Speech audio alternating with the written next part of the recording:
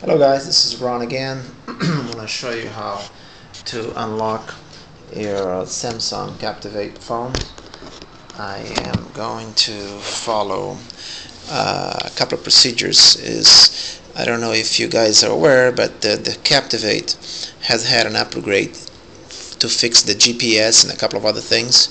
I'm going to show you first here that the display,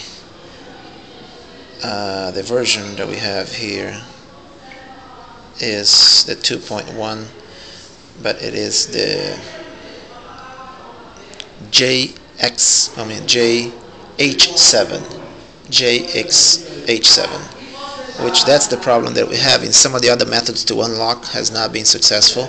So I'm going to try a new one that I just saw. Maybe this one will work, but we can try it together. So let me go back here to the first thing that I had to do was to unlock the phone, root the phone, and I used one of the methods, and I'll show you on my other video. But here basically I had to install a couple of apps in order to do what I wanted to unlock. Basically, after the phone is root, you're gonna see this icon here called the super user, and it gives you capability of allowing you to go into the system files and folders of your phone, which normally wouldn't have. This program here called Root Explorer, if you haven't heard, you're gonna need that. So we have to go back to the market and download that Root Explorer. You just type it in, and you're gonna find Root Explorer is one of them. I just downloaded and installed it, so I have it here, and this is the new market interface anyway, in case you haven't seen it.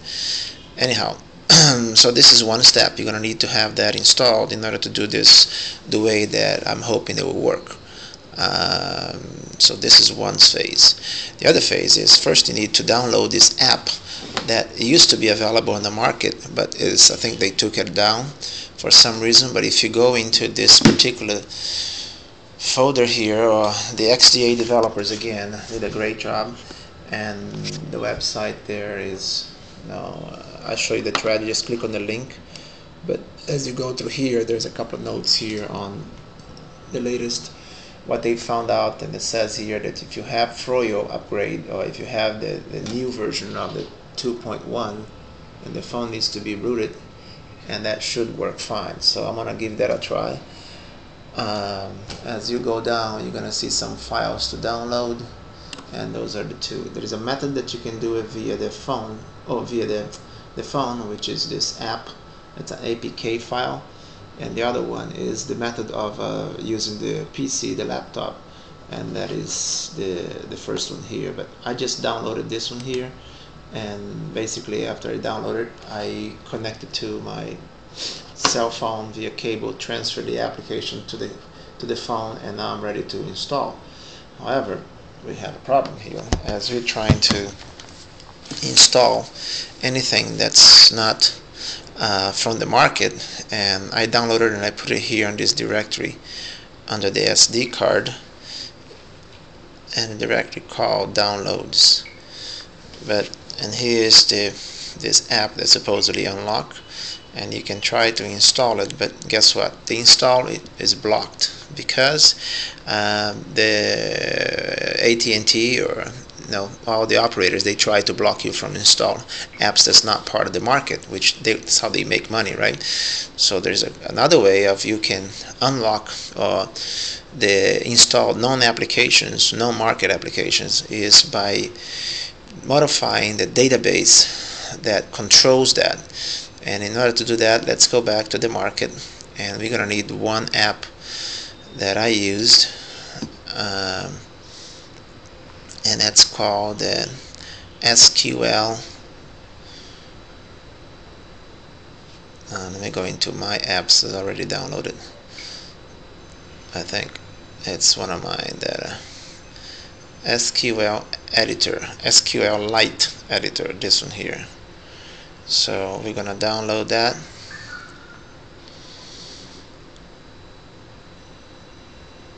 and we're gonna install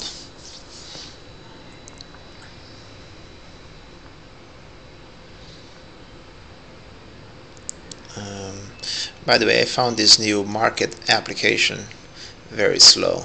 It used to be much quicker than that to get to a page, and now every time you go into a new page that's not cached yet on the phone, oh, it's even having problems with the network now. Let's try it again. I'm connected via Wi-Fi, by the way, but oh man, what is the problem? Let's try it again. Okay, now I did. Purchased. We're gonna install that. That's again is SQLite Editor, and you're gonna see that it's been here, it's been installing, and now we're gonna go and edit that.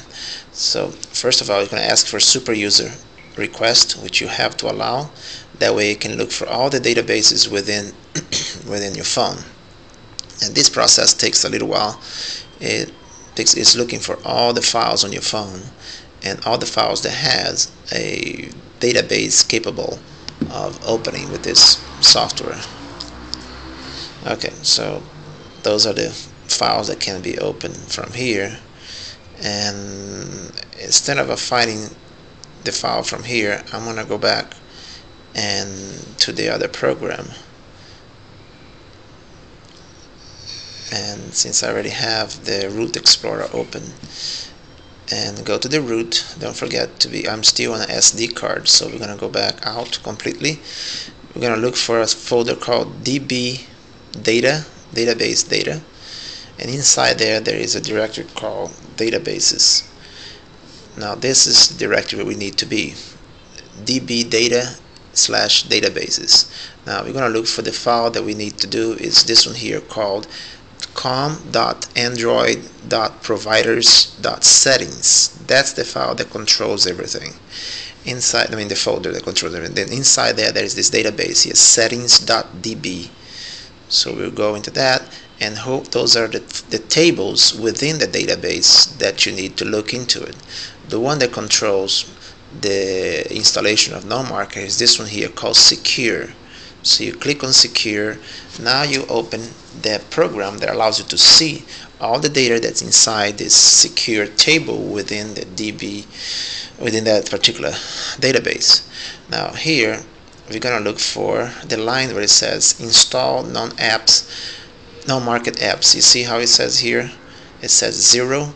That's why it's locked up. We can't install anything.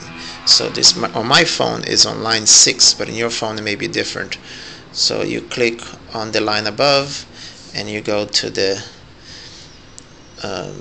edit the field or edit the record. You're gonna go edit the record. In here you jump to the value, and you back, and you change that to a 1. Now theoretically you're supposed to back this folder and this database out, so we should do that just in case something happens and it's wrong. So let's go ahead and back up, and we're gonna copy this. That's what we need to do. Let's put it in a different directory.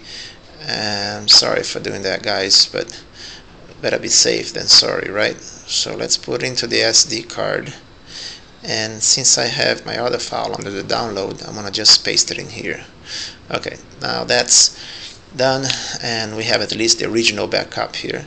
Let's go back into the root. We're gonna go back to the database DB data folder, into the database folder, and finally we're gonna go back and find that com.android.providers.settings, and again that's the settings DB that we need. And we're gonna open the table that's called secure, and within the table now, yes, we're gonna modify this line called install non-market apps, and we're gonna go to the menu, edit the record. Again, we're using the SQLite, as you see here. This is the program that allows us to change anything. Okay, now you could do this on a computer as well, but you can do it right here on your Android phone, totally untethered from your laptop. We're gonna save this, and oops, it says here fail to save. So we need to do one more step here that I forgot, and when you open the root, you may need to do this first, which is mount read and write. And let's see if we can do that. If not, we may have to do it in a different way by modifying the copy, not the one that's running, because this one here, it's still running and it's probably loaded on memory. But let's try this way now. I've done this a couple of times, but I did it one way and it worked. And let's see, update failed, unable to open the database, begin exclusive. So it's open. Sorry about that, guys. We're gonna have to go back and get our copy that's located on our SD card, and we put it in the downloads.